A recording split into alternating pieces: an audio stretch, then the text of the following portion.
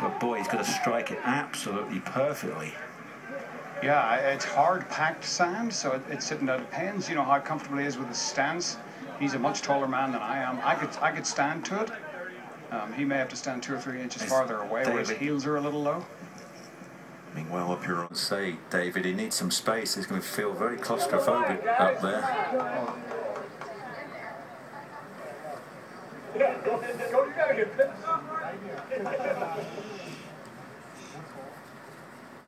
You wonder, do you do what David Toms did? You showed that earlier, his win at 01 Atlanta Athletic Club. Where you lay up here, trying to figure out, is it Johnson or Watney? Well, it should be Watney. He has 200. I reckon he's got about 225 yards to make the carry. Bobby Brown, the caddy, coming down the hill. He wants the shadows, at least to be equal, just hide that little bit of light. Yeah, we need everyone to be still when it comes to this.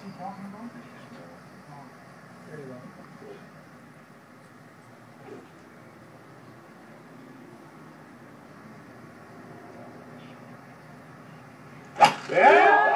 Oh, that was clean. A lot of hang time. Oh, he's blasted it over everything.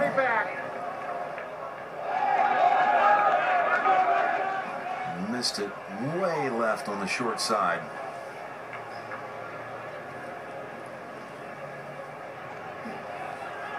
He's over where Phil was. And the best that Phil could do was, 15, well, at least 20 feet past the flag. He's obviously totally depends on the lie. And he went right at it. I mean, this is a very wide landing area, this putting surface. Yeah. He was going for that little peninsula on the front left. He didn't need to. I don't know if that was intentional. Well, he has played so beautifully all day and didn't make a putt until about 4 holes ago. So, I mean, he's barely, his second shots have hardly left the flagstick.